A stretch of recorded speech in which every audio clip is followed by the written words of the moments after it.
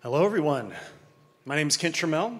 I teach Blender and the art of computer graphics at CG Cookie. Is everyone having a good time? Day 2. BCON, good. I am as well. And let's hope I do not take away from that time in the next 20 minutes.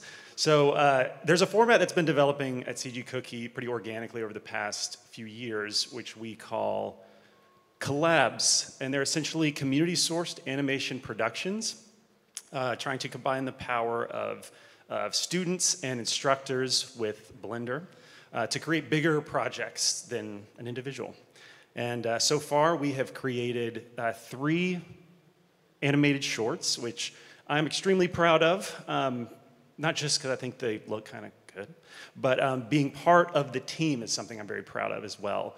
I imagine some of you can relate to a lot of your work, like me, is very individual, self-directed, which is awesome in and of itself, having that complete freedom, especially paired with Blender. And that's great and that's satisfying, but in my experience, it doesn't compare hardly at all to the satisfaction and reward of completing a team project. And for that reason, I believe animated shorts are very important for the community. I think that they inspire people to get into Blender in the first place. I think that they challenge people who already are learning Blender to push themselves to the next level. And I think that they provide a very unique production environment, a unique way to apply those skills in a way that you can't really emulate short from being hired. And so I think I'm not the only one in the room that always looks forward to the next open movie. Our hearts break a little bit whenever they get canceled. I'm looking forward to the next Dynamo Dream episode. I believe that's coming out in a week, if I remember Ian correctly. The Watermelon Girl short, I mean, how great was that from Southern Shoddy? 5 years working by himself. That's an incredible achievement. I really enjoy William Landgren's shorts as well. Blender Bob is here with going to be talking about the Tiki project. We all love shorts, and we're doing a lot of them, but I believe there's room for so much more. And so in talking about Collabs today, I not only want to share what I'm excited about that's happening at CG Cookie, that Blender is enabling us to do, but I hope it might inspire someone to do something similar in their own sub-community. I think of all the YouTube creators out here in this room that have a YouTube following, or you're on social media and you have a following there. People who would jump at the chance to work with you. I mean, imagine Ian opening up and you get to contribute to his next episode of Dynamo Dream. Not that I'm trying to put any ideas in his head, but that's exactly what I'm trying to do. So that would be amazing. And so the point that I've learned from Collabs, the biggest lesson is just how capable the community really is. And when they're given the opportunity and a little bit of direction, they have always stepped up to the challenge and exceeded my expectations. And so I hope we can make more of them. Which takes us to some history, collab number 1. This takes us back to 2020. Something else was going on in 2020, but I don't think it needs to be mentioned. And I was streaming consistently back then, about once a month for our community, and I needed a topic. And at the time, my kids were very into construction equipment. And I thought that would be perfect. This is a hard surface, complicated model, getting down to the nuts and bolts, literally, where I can sink my teeth in and explore countless, hard surface workflow demonstrations. And then when it's done, I can show them, and they'll think I'm the coolest dad, presumably. And so the more I thought about this, the more I realized how long this was going to take at the pace I was able to go. About 1 stream a month, we're looking at probably a year or more of, it might lose some interest after that amount of time. And so how could we possibly speed this up? And I remember something that a member pitched almost a year prior. Omar, who's, I got to give him a shout out because he's an MVP member, been with us forever, and now works with us as an instructor assistant. And so way back, he suggested the foundation of what the collab became, in that, how about the instructor, instead of, kind of holding our hands through the same asset, what if we do various assets within the same theme, essentially, and we can maybe roll that into some sort of production. And so I pitched that to the team, to the viewers, and 16 people joined, which might seem small and is small when you see how many people join the next one.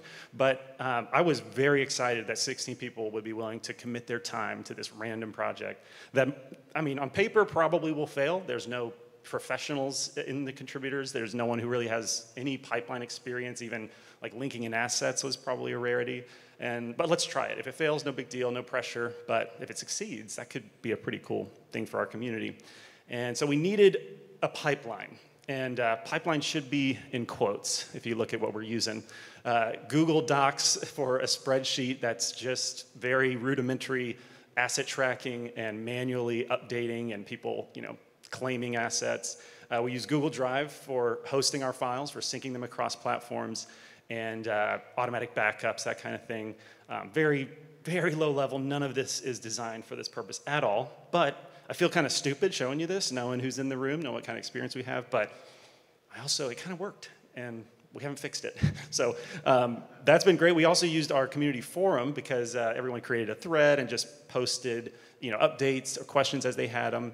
And that worked well enough. That was our asynchronous communication. We also did one stream a month, which was kind of broken into two halves. We had like a team meeting on the front end. Let's talk about vision for where we are in the process. We reviewed contributions, and then we also put out any fires if there were any in the pipeline.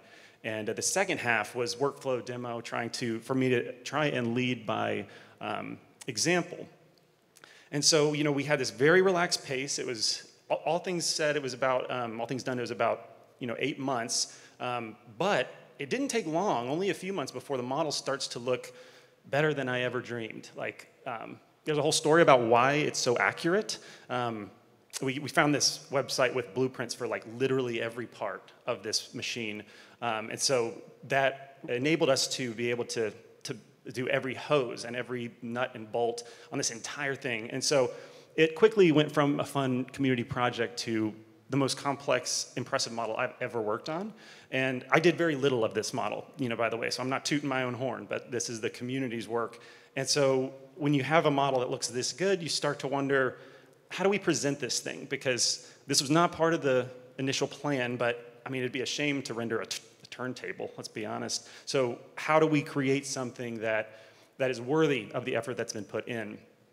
And so we came up with this assembly animation idea, which essentially, what I love about it is that it makes a model-centric video interesting to more people. It's not, I think, just a CG thing like a turntable would be.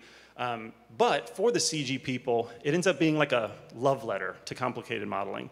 And I love it for that reason, and we go back to it a little later in a different collab.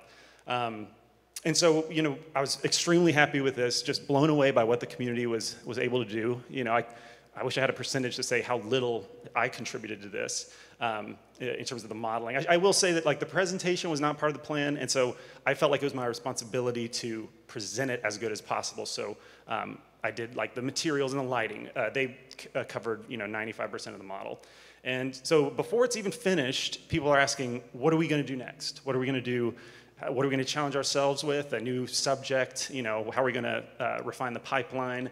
And so an annual tradition is born just like that, which takes us to collab number 2 the very next year. And some things I definitely wanted to change were the schedule. I wanted to see how far could we compress this and still be productive. So we went from a deadline-free 8-month first project to I wanted 4 weeks, all hands on deck, very urgent kind of workflow. What can we do in 4 weeks? I guess I was thinking if we could do it in 4 weeks, then maybe we can do multiple in a year or something. But it ended up being kind of hectic. We had 2 streams this time, split that format so that the first half of the week has the team meeting part, and the second half of the week has the workflow demo, which worked out great, and we continue that in subsequent collabs. We also adjusted the subject and aesthetic. So we found this piece of artwork from the community gallery from Vadim Zaitsev, and they were gracious enough to let us use it, but also served as a consultant for filling out the rest of this world. We don't want to create just a still frame 3D version of this, but we want to be able to track around it. This sort of style lends itself to kind of real-time optimization, game orientation kind of thing. I'm not going to say it's game ready, but it's that direction. And so we leveraged Eevee, and I think it's 12 frames a second in the viewport, given all the leaves and stuff. But anyway, he served as a great consultant to help us fill out this world, and that was a great relationship we developed there. Also, we wanted to expand disciplines, and this has been a theme that comes up every collab. If you think back to the first one, it really was only modeling, and so I want each subsequent collab to not overreach and try and do too many new workflows, but just dip our toes or just add one new workflow, and then eventually we'll have a fully fledged, fully capable pipeline. But I'm very sensitive to these things failing, and so I am kind of a scope. I need the scope to be very doable, and so I keep it small intentionally. But we added modeling, we added sculpting on top of that for baking maps. We did hand-painted texture maps, some animation and effects like making the water move. We wanted the leaves to rustle in the trees, we wanted the grass to move. And so slowly added like 3 new disciplines, and now we have some veterans who join the next collab with those additional skills. And we also wanted to expand our contributor pool. And so we went from 16 to 133, which is a bit of a jump. And that was a hard lesson for me to learn, that you can have too many too early in a pipeline. It can't really facilitate it great. And it was only my second time doing this. And so that was a hard lesson to learn. The first week, I had to reach out to Jonathan Lampel, who's somewhere out here, to kind of split some of these duties with me. And with so many people, we needed teams. So we broke down into 3 teams that worked really well for being like difficulty, skill level oriented. And so the house team was more intermediate, because the modeling's not so hard, but working together as a team, splitting the house into sections, making sure that your piece matches up with this other piece or this other artist, that added element, I think, made it kind of intermediate. And then the props team was more beginner oriented, because you could sort of point them there, pick an asset, and you work on their skills in a contained kind of asset. That worked great. And then the nature team became the advanced team, because we're dealing with organic structures, we're sculpting tree trunks, we're sculpting mountains, we're figuring out how to do clouds, water, all that stuff. So I took this into subsequent collabs as a great way to make sure all skill levels can be involved, not just advanced people, but everyone has a place. And I'm real proud of that being true. And then we also, major improvement, added a team leadership structure. I say it was added, but I admit that it was very poorly implemented on my end. We kind of all started together, all contributors, all leaders at the same time, and that first week was very memorably hectic. And despite my inability to really foster a tight communication between myself and the leaders, they did everything they could. They were super helpful with basically no direction. So a few of those leaders are in the room, and this is to them, great job, thank you for doing that. And so despite some of these challenges, we were able to complete the project, and again, to a level that I did not anticipate. I was extremely proud of what they were able to do. There's no sound here, but there's a really cool narrative component that happened with the members, completely from them, their idea, their implementation. So listen to it on YouTube if you're interested, because it's a pretty powerful narration that they came up with. And so again, immediately they start asking, what are we going to do next? And this leads us to collab number 3, which, coming off of collab number 1 and 2, I feel like I had a spectrum. So the first one was extremely relaxed. It took forever to complete, and too long for what it was. And then collab 2 ends up being too compressed of a schedule, too many people, too hectic. And so I was primarily determined that number 3 would be balanced somewhere in the middle of those 2 extremes. And a way I wanted to do this was to return to a familiar workflow, a familiar skill set that the community has proven that they're very good at. And so we went back to complex hard surface modeling. We're also kind of continuing with this toy-inspired theme, where it's based on a gunpla model kit. My kids and I like to do that as well. And so we had a lot of reference from this kit, and when we split up into teams, the robot team became the easiest team, so the beginner-oriented team. They had the most reference, and every other team had to be designed from scratch. And that includes the endoskeleton team with the model kit, the negative space in the middle. We were able to fill that with something, because we want to kind of pay homage back to the first collab with the assembly animation, but it not be abstract or randomly pieces like flying in off screen. This time it was going to be mechanical. It was going to be built, essentially. And so that was a big challenge. That was one of the more advanced teams. The hangar team was probably more intermediate, but again, had to be designed from scratch, and that was very fun and very challenging as well.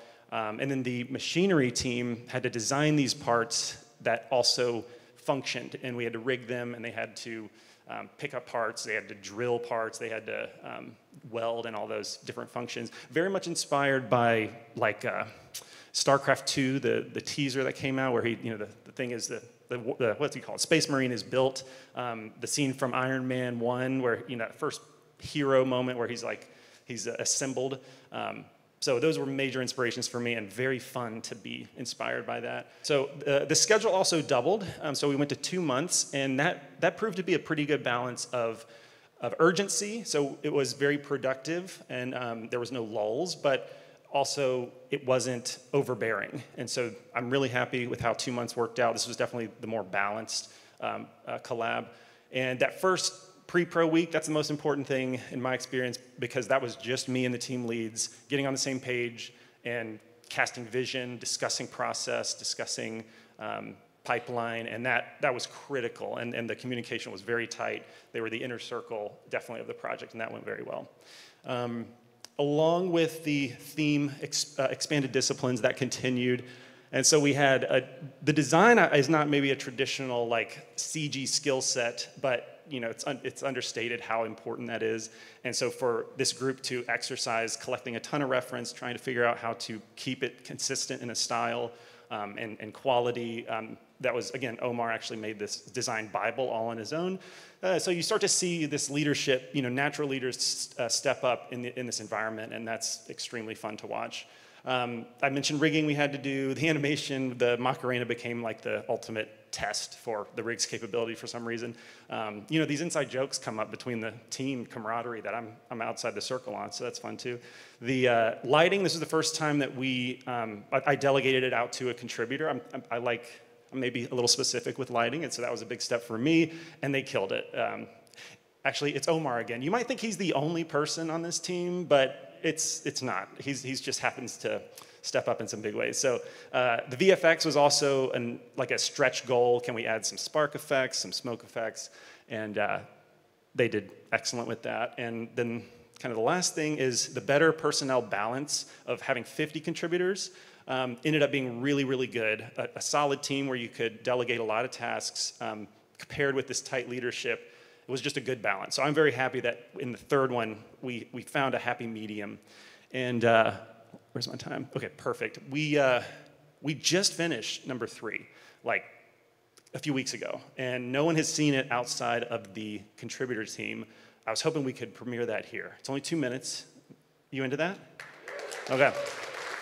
We'll give it a watch.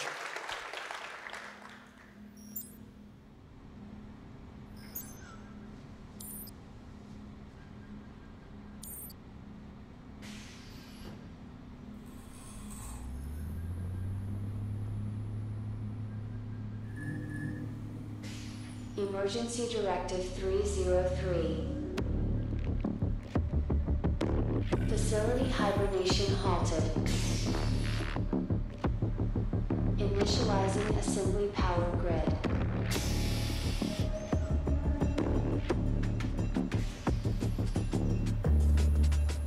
Nuclear detonation signature detected.